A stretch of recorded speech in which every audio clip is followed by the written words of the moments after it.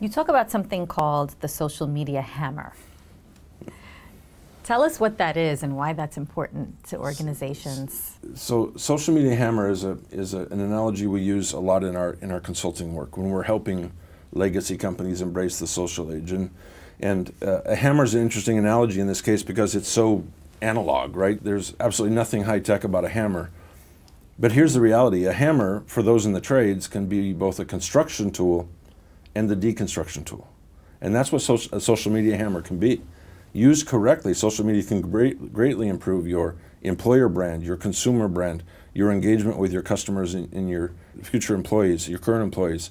But use it wrong, and it can smash everything you've done, right?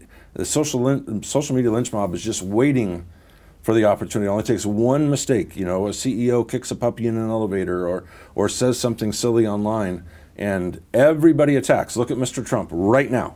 Right? One tweet and it gets 1 million retweets, 1 million comments. And so I'm not sure that every company and every leader understands how social media can be both the good side of a hammer and the deconstructive side of a hammer.